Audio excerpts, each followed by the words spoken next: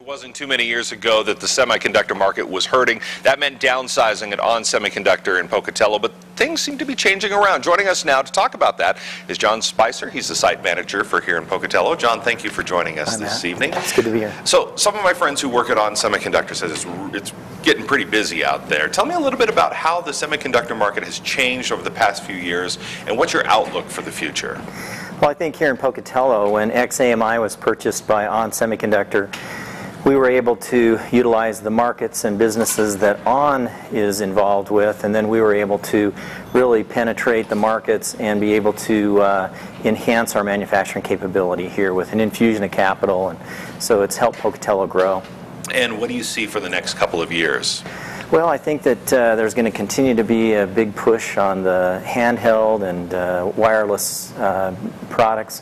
And, you know, as we push forward on some of our new technologies in medical and automotive, I think we'll continue to see real positive things happen here. Well, good. Now, On Semiconductor recently applied for a building permit for the Pocatello plant.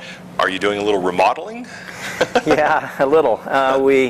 We have been working with a world leader in infrared imaging technology, and we've been doing that for the last several years.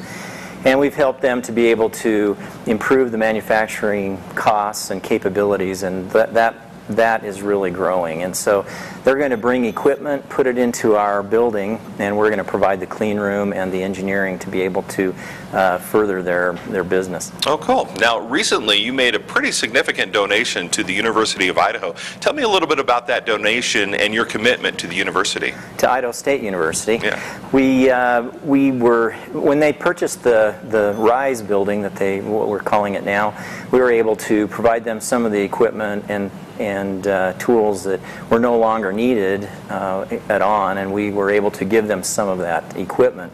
And they were able to capitalize that and use it, and so it gets some reuse, and we thought that was great. Okay.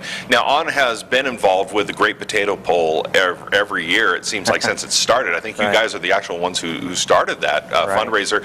What do you see as far as ON's position in the community? Well, we continue to support the Potato Bowl and others. The employees are very strong contributors to United Way. One of the areas that we really like to be involved with is educating our youth, and especially in the science areas, to provide future employees and future talent into the businesses like ours. And so I see us continuing to support ISU in those areas, in education especially. All right. And last question, what do you see as far as hiring for ON? Well, you know, I certainly don't have a crystal ball, but you know, we've hired about 100 people in the last couple of years. We have a talented group of employees, and we are working hard with the community and the community leaders to continue to provide a base so that we can grow in the future. Oh, fantastic. John, thank you so much for joining us this evening, and thanks for all you guys do there at On Semiconductor. Thank you very much. It's great to be here. Thanks, Matt.